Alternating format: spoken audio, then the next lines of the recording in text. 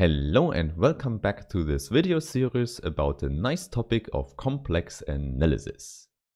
And as you can see, we've reached part 33 and today we continue talking about residues. However, before we do that, I first want to thank all the nice people who support this channel on Steady via PayPal or by other means. Moreover, in the description you find a link to a PDF version and a quiz for this video. Okay, with this, let's start the video with the topic residues for poles. Or more generally speaking, today we will talk about calculation rules for residues. However, first recall what we have learned in the last video when we have defined the residue for a holomorphic function f at an isolated singularity z0. The only thing we need there is a closed contour integral along a circle around the singularity. And there, epsilon should be small enough, which means that inside this closed disk, z0 is the only isolated singularity there. Okay, to start the video, maybe let's immediately look at an example here. It can be a very general example, so let's take a function f defined on the whole complex plane. Moreover, it should be a holomorphic function, and you know often such a function is called an entire function. And now what I want to do is that we artificially remove one point from the domain. In other words, we just create an isolated singularity. And maybe we just call this new function f tilde. Of course, f tilde should be the same as f, but now it's not defined at z0. This means now for this function we have an isolated singularity and we can talk about the residue. So the question here is, what is the residue of f tilde at z0? Okay, this is not hard at all, because you know we can calculate this contour integral here. The integral does not care if we put in f or f tilde, because it's simply the same. However, for the function f we have Cauchy's theorem, which essentially tells us that every closed contour integral gives us the value 0. Therefore also here we get out 0 for the residue. So in other words, if we don't have an isolated singularity at z0, the residue simply vanishes. So you can see this as a definition. We can extend the notion of a residue also for points inside the domain D. Indeed, later this definition will make some formulas simpler. Moreover, this property that the residue vanishes we can make even more general. Roughly speaking, you can remember if the values of the function don't explode around the isolated singularity, the residue has to be 0. So let's formulate this in a precise way.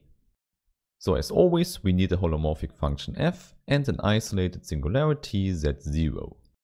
And then what we do is that we look at the function only in the small disk around z0. So we can write this as f restricted to this dotted disk. And now if this new function, this restriction, is bounded, then the residue at z0 vanishes. So you should immediately see this generalizes the example from above. And in fact, the proof here is not much harder.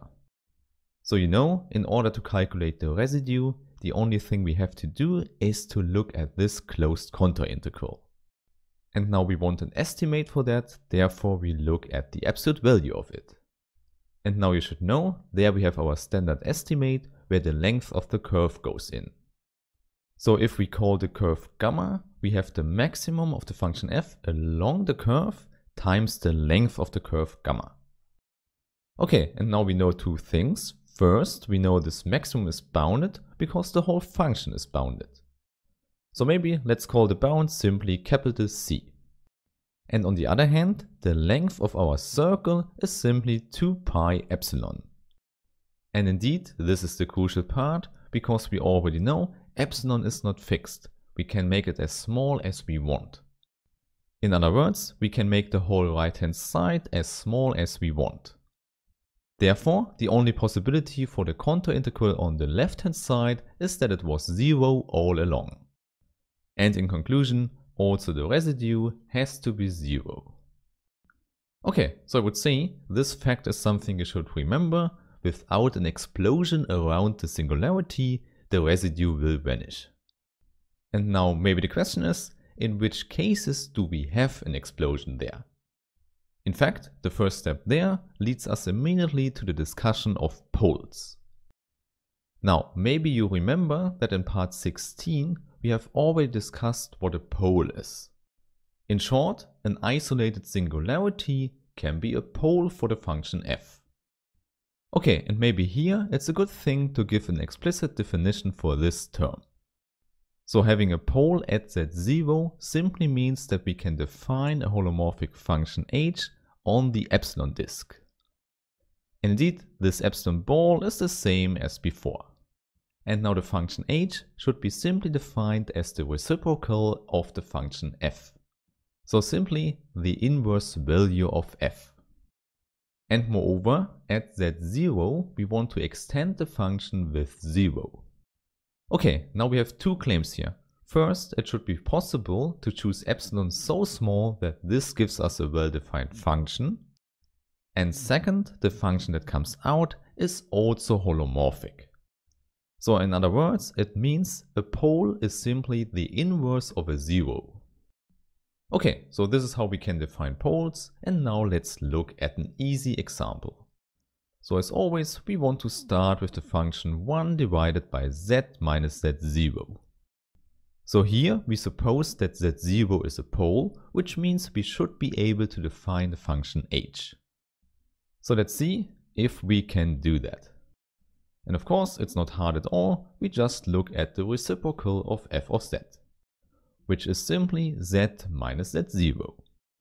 And obviously, we immediately see this is a holomorphic function. And therefore we can say for f, z0 is a pole.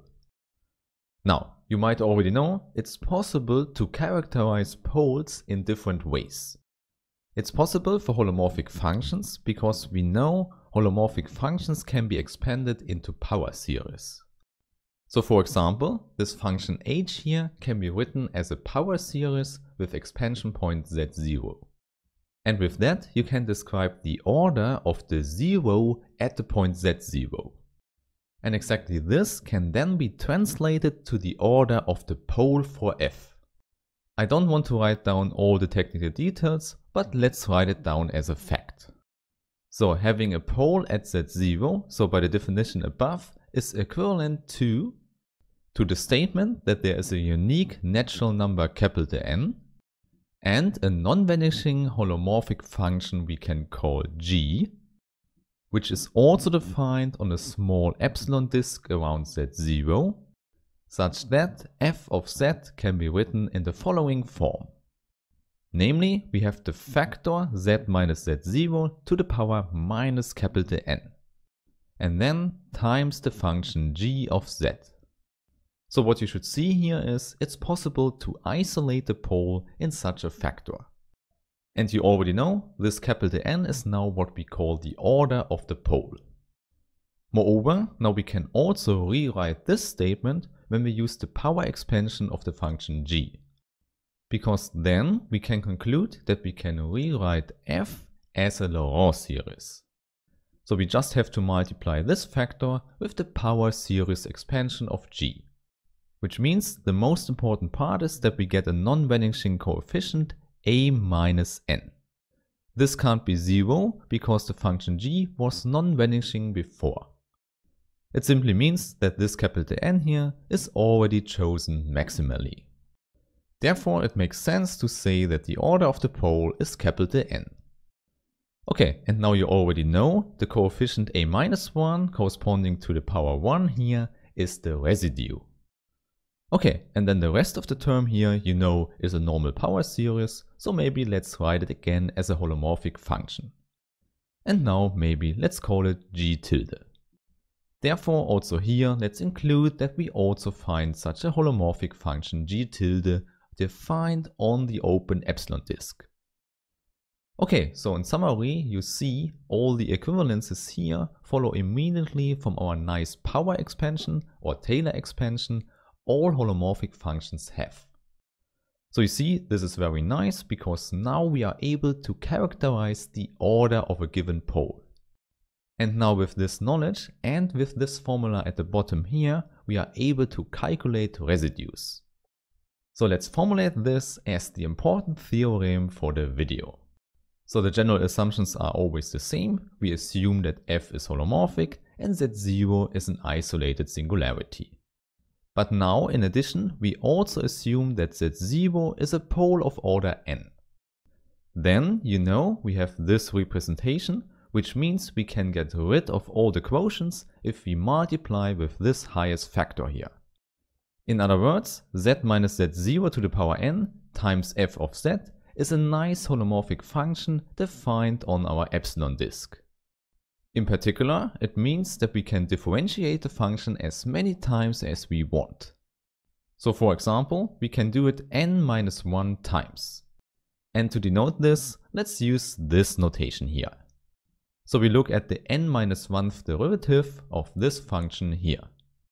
And then we want to evaluate this at the point z0. And this evaluation we can write as a limit z to z0. Okay, now if you look at this formula now, you should see everything will vanish except this term where we have a-1. Because only there we differentiate exactly how many times we need it there, such that this term z minus z0 vanishes completely. Therefore, our constant a-1 will remain, while all the other parts in the sum will be sent to 0. However, here please don't forget, if we form derivatives, we also get the exponents n and so on in front. Hence, in order to get a-1 back, we have to divide by these factors, which is simply n-1 factorial. So you see, now we have proven that this calculation indeed gives us our constant a-1. And you already know, this is exactly our residue of f at the isolated singularity z0.